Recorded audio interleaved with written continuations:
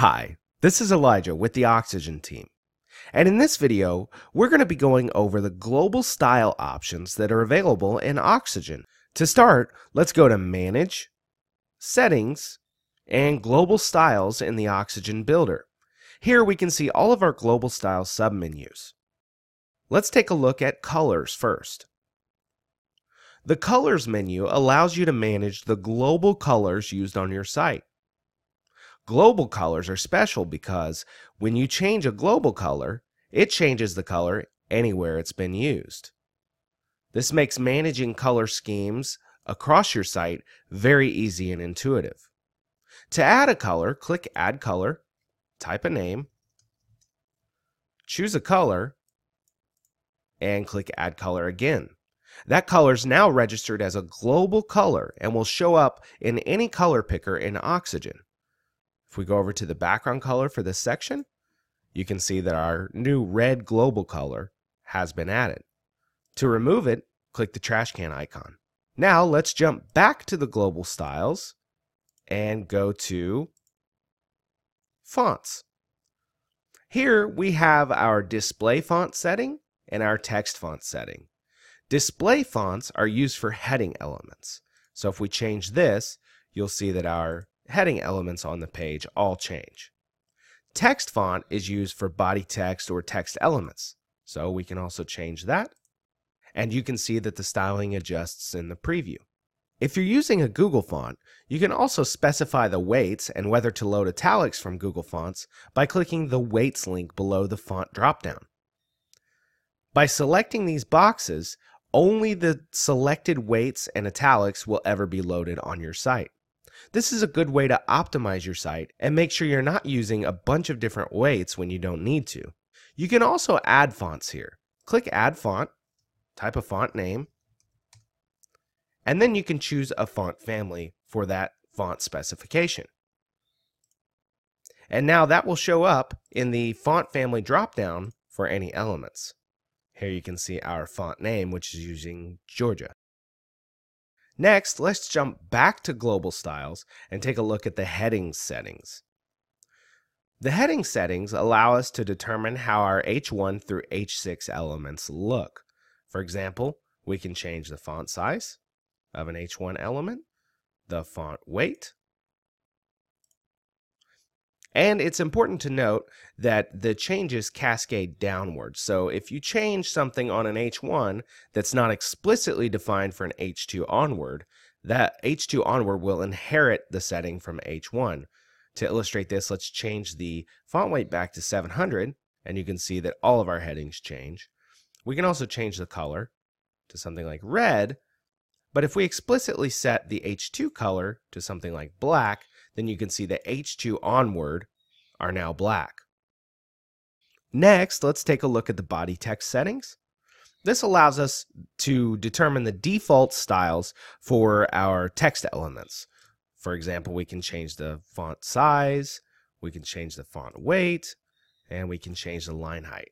Now, the line height does affect heading elements as well, so keep that in mind while you're making adjustments. Now, let's take a look at the link settings.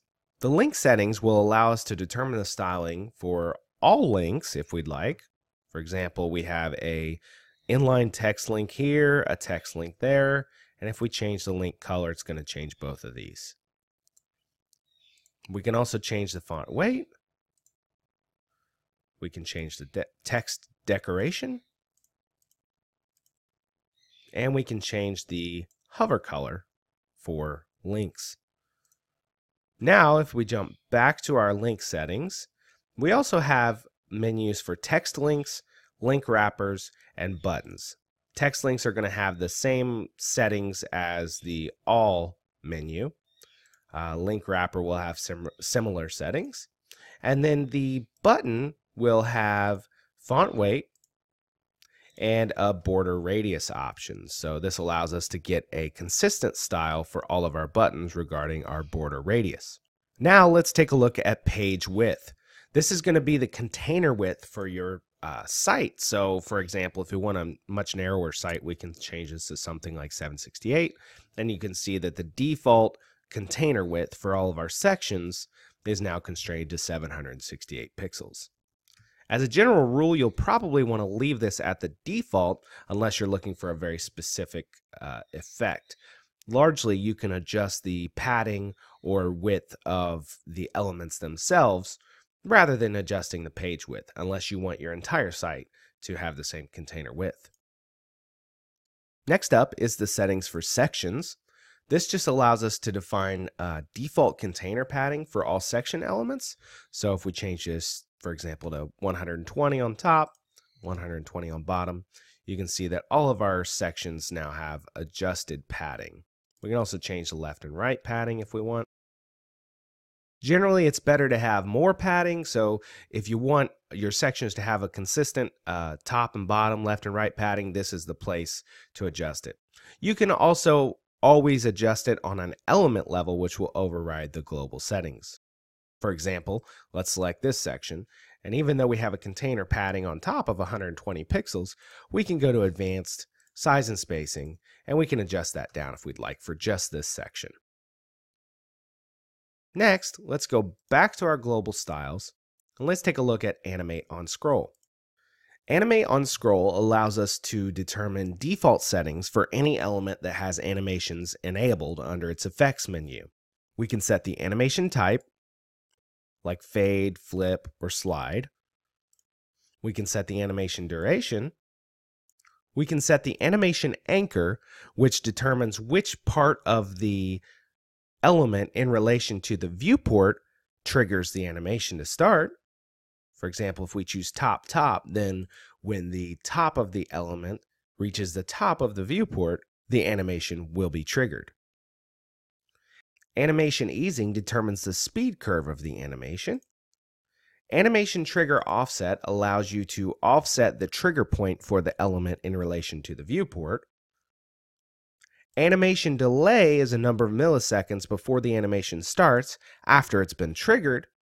Animate only once allows you to set an animated element to animate once and then never reset unless the page is refreshed. For example, let's go ahead, now that we have some default animation settings, let's go ahead and enable animation on this heading.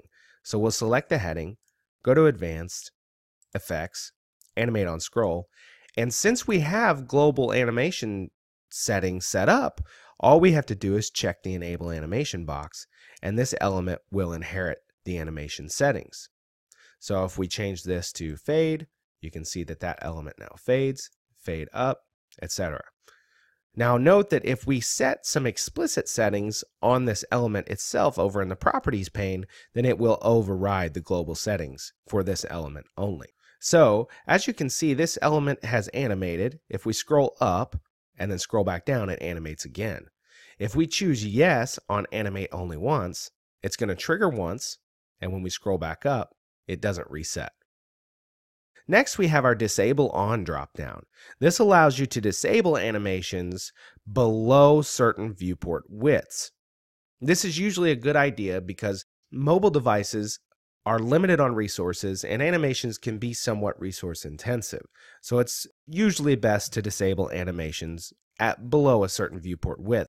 Now let's jump back to Global Styles and take a look at Scripts.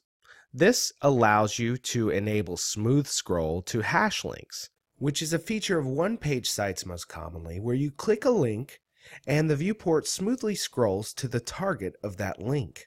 So we'll go ahead and check this box, and then we get to set the scroll time in milliseconds. So generally you don't want it too fast. We'll set it at 500 milliseconds. Now to illustrate this, let's go ahead and set up a hash link and show how the smooth scrolling works. Let's select our section here, and first thing you want to do is you want to grab the ID of the element which you want to scroll to, and you can do that at the top of the Properties pane there. Now that we have the ID, we can choose any element with a link field. Let's select this button, and here's the URL field, and we're going to put in a hashtag or a pound symbol and then the ID of the element we want it to scroll us to when we click it. Let's go ahead and save that. And then let's take a look at the front end to see the effect. scroll down to where we can click this button. Let's hit it. And you can see we smoothly scroll to where this section is at the top of our viewport. Those are the global style options available in Oxygen. Again, this is Elijah with the Oxygen team, and thank you for watching.